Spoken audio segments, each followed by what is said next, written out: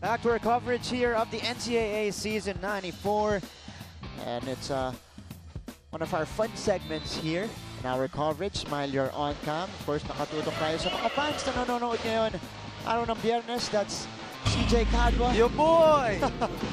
Sporting. Hindi natin nakita to yung cornrows niya eh. Nakadurag ngayon eh. Mamaya may pag tinanggal niya. Makaiba na naman ang hairstyle na si CJ Cadwa. Kada laro iniiba niya, no? Here's Charcos fires as we begin the second frame. And Edgar Charcos giving Perpetual the first double-digit advantage of this contest at Penn. And that's what you want from Edgar Charcos. Hindi nawawala ng kumpiyansa. He missed his last 3 to 4 attempts. But with all confidence, hitting that outside jumper to start the second quarter. This is now an 8-0 run by Perpetual. Aguirre, the floater. Wala yan, that's off to the right. Great defense there for Perpetual. And eto na naman sila. Edgar Charcos setting the table here. Binigay kay Aurin. Kim Aurin on the hesitation, losing his man. Throws the ball away though. Noah Lugo against Peralta here. Lugo. Pelayo with 12 seconds to shoot for Mapua. Bonifacio from the baseline knocks it down. Oh, Princess needs to know. He didn't get the memo. And don't see Bonifacio very, very deadly from 15 to 17 feet. Kaya kailangan lapitan niya ni Princess. First basket for Warren Bonifacio in this game. And that's an offensive foul against Kim Aurin.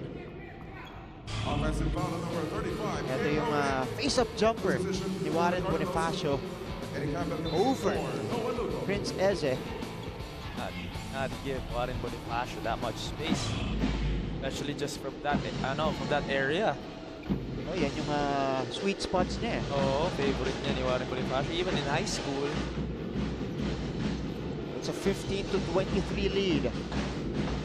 Bonifacio to Serrano. Fakes, takes the shot, too strong. Nailang doon kay Prince Eze. AJ Coronel as we greet Bianca Camille, a diehard NCAA fan, a happy birthday. Maraming salamat po sa pagtutok sa aming mga laro dito sa NCAA Season 94. And hope you have the best birthday today. And we call a foul on the other side. No foul, that's Mapua will maintain possession here. 19 seconds to shoot. Here's Pelayo. Players on the floor for Mapua: Pelayo, Lugo, Aguirre, Serrano, and Warren Bonifacio. Bonifacio, the jumper again, it's good! Warren Bonifacio slowly finding his stroke. 2 of 2 for Warren Bonifacio here in the second quarter, both perimeter jumpers. And Mapua not going away in this one. Coronel from the corner. Mahirap yan if they're hitting their shots from the outside. Mapua will have to choose kung i-continue ba nilang i-triple team, double team ito si Princess and leave these shooters wide open.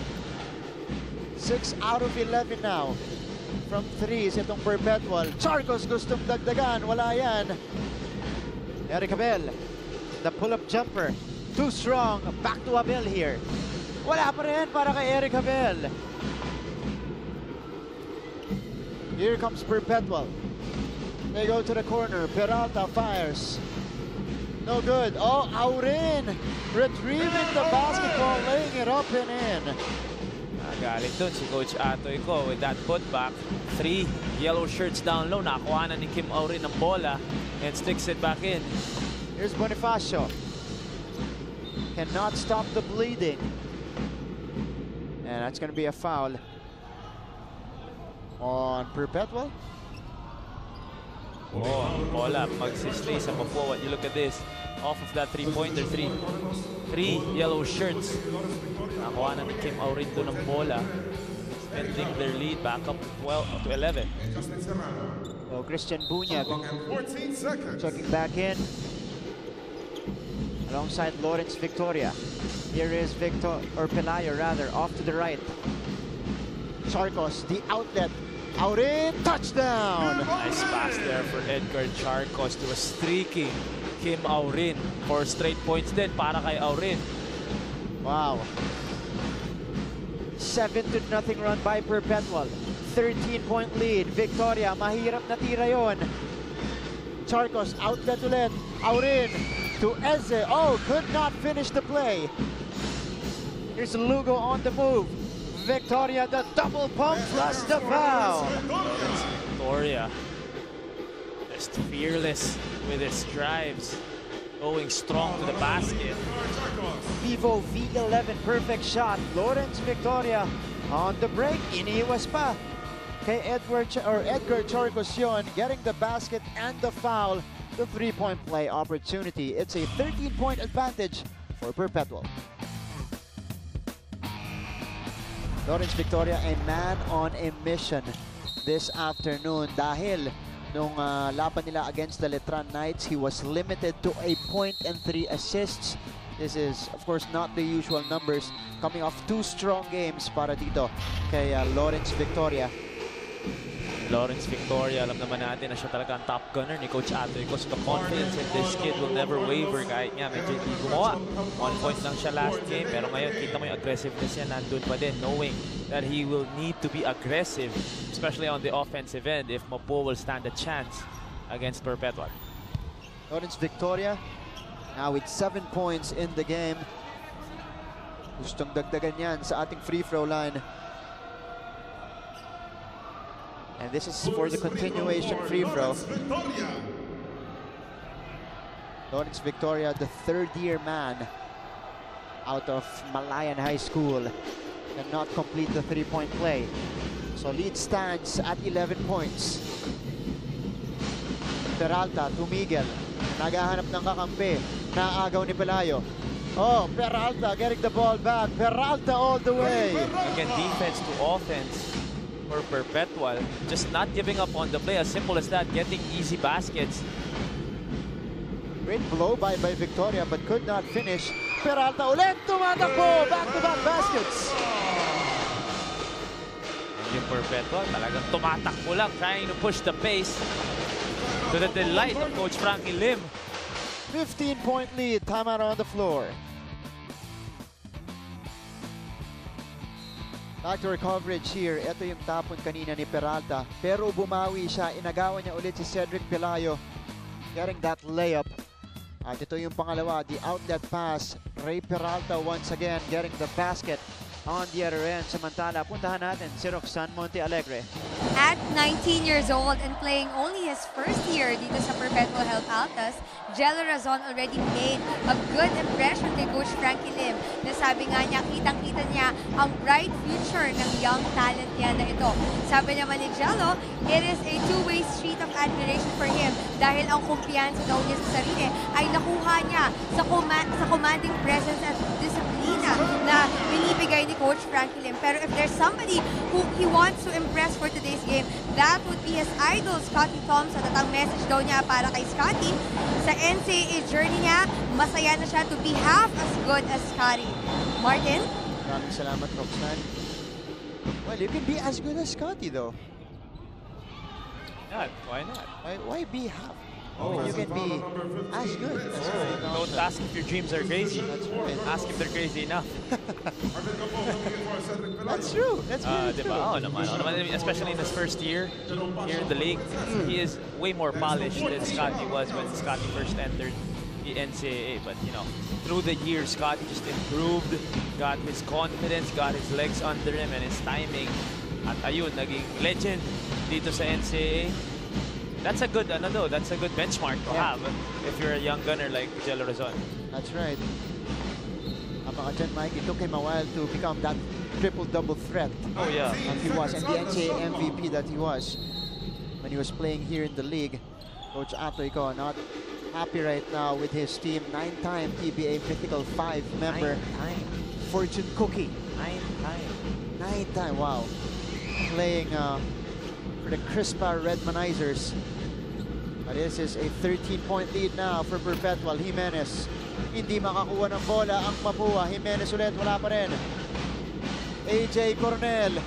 getting the ball back for Perpetual. 7 seconds to shoot. Coronel fires. Too strong. The rebound goes to Bunyag. The save to Gamboa. Here is Noah Lugo. Oh! And AJ Coronel nakaabang na doon. AJ Coronel. Daniel Aguirre coming in for. No way. Not on my watch. Noah Lugo. Pero nandun. Si AJ Coronel with that left-handed swipe. Left-handed block. And he's had a lot of those blocks in transition, preventing opponents from getting easy buckets. AJ Coronel getting the rebound as well there. There's Kim Aurin. Pull-up jumper. Wala yan. Christian Bunyag getting the rebound. And a foul on Jerome Pasha. When you watch the game right now, it just seems like Perpetual wants it more. Yeah. Daming instances na nakukuha nila yung 50-50 balls. Even yung instances na hawak na ng Mapua yung bola, they get those balls as if, you know, taking candies from babies. So yun yung kita mo yung sense of urgency ng Perpetual coming into this game, knowing that they will need this win to keep in step dun sa top 4 teams right now. They're tied with St. Benilde. St. Benilde will play later, and this will add a little bit more pressure on St. Benilde if they get this win today. Itong Perpetual. Of course, both teams at 8-5 here in the season. Potential kagulo for that 4th spot. But now, the Altas up by 11 points. AJ Coronel looking for a teammate. Binigay kay Aurin. Lugo naghahanap ng foul. Aurin, Cuevas, Coronel, wide open. Pero wala yung tira niya.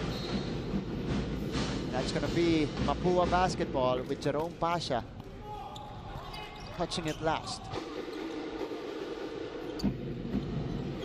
23-34. 3-12 remaining here in the first half. Another steal here by Perpetual. Cuevas, Aurin with a left hand, plus the foul. Wow. And everyone just contributing para dito sa Perpetual. As we look at this fast break play, Aurin. Nagre-reklamo dito si Warren Bonifacio. Felt like he was waved off with that right hand. Nonetheless, 13-point lead right now. Kim Aurin with 11 under his name in 7 shots. A very, very efficient day for Kim Aurin, surpassing his season average already here in the first half. Remember, he was the high point man in their first matchup with Mapua with 22 points. Here's Bonifacio, spins, kicks it out. Lugo from the baseline drops it in. Nice pass there for Warren Bonifacio. Even though he had that open layup, nakita niya itong si Lugo dun sa corner. Back to an 11-point game here. 2.5 remaining in the first half. Kay Jimenez. Jerome Pasha, balik kay Jimenez. Jimenez off the hesitation. Coronel. Kim Aurin from the top of the key. 3 seconds to shoot. Aurin. Difficult shot there. Victoria retrieves the ball for Mapua. Lawrence tumatakbo. Victoria hands it off to Aguirre. Balik kay Victoria for that jumper, no good. And Bunyag pulls down the rebound. That's going to be a foul on the way up from Kim Aurin. This is their chance when you talk about Mapua's Airbnb. Itong si Bonifacio and Bunyag. This is their chance with Prince Eze on the bench right now with 2 minutes left here in the second quarter. A chance for them to, you know, dictate yung paint and establish themselves down low. Mapua was down by as big as 15 points here in the second quarter. Now Mapua can, or they have a chance to cut this to a single-digit advantage the last 2 minutes of the first half. As you see here, the guards of Mapua, Exhibiteng at saka JP Nieles. Christian Bunyag, 2 for 2. So it's a 9-point game. 2 minutes. Cuevas to Coronel. It's been an 8-2 run by the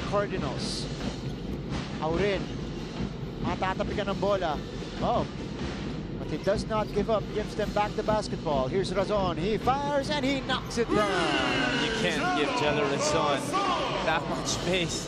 Jello Razon already his 4th triple of the ball game, 4 of 6, or 4 of 5, 4 of 6. 4 of 5, 80% from outside. Masyado siyang open. Red hot from downtown is Jello Razon. 12 puntos na para sa kanya. And Noah Lugo, gustong bawiin agad yun. Now at the free throw line, but he misses the first. As you guys can see on your screens, that's the Filipino-Canadian, Cedric Pelayo. Second year for Mapua. Lugo, 1 out of 2. A minute and a half remaining. Points off 3-point field goals natin, Mikey. Dito bumawi ang Perpetual Health Altas. Itong 3 ngayong araw na ito. 2 pa lamang mula sa Mapua. Aurin. Oh, the face-up jumper is good. Over Christian Bunyag there. Perpetual just getting their way here in the past few minutes of this game. Parang masyadong madali yung puntos nila. Samantalang sa kabila naman, parang hirap ang Mapua bleeding for their points with that hard drive by Lawrence Victoria. Victoria's got 9. Jello Razon fires again. Too strong this time. That had a good line. Victoria. Inubukang ibalik kay Aguirre. Pero nandun si Aurin. And that's last touch according to our referee. Last touch daw ng Mapua. 31 seconds left. Pati yung asa kanina. Tignan natin kung kaninong huling tumama yun. It looked like it went off AJ Coronel. But the call will stay. Cuevas. Pasha looking for Cuevas here. They go to Razon, who fires again. Too strong. 2 straight misses from Jello Razon. Noah Lugo will slow it down here. Last shot time for Mapua. 6 seconds left. Lugo, difficult shot. The leaner does not work. The heave. Oh! And to the final buzzer, yung depensa ng Perpetual. Nakita mo dun sa final play doon against Noah Lugo and Perpetual. Again, game of runs. Who makes a bigger run? At ngayon, 11-point lead entering halftime itong Perpetual. After the 8-2 spurt by the Cardinals, sinagot naman niya ng 5-1 run ng Perpetual Health Altas to take the 11-point advantage after the first half. Christian Bunyag, one of his baskets here. That's his only basket in this game, although he has 6 points. Here's Kim Aurin. A spark for coach Frankie Lim. Aurin leads the way for Perpetual with 13 big ones. And it's now an 11-point lead again, 41-30 at the end of 2 quarters between Perpetual and Mapua. Pagbalik po natin, halftime stats and analysis of this game. You guys are watching the NCAA Season 94 on SNA.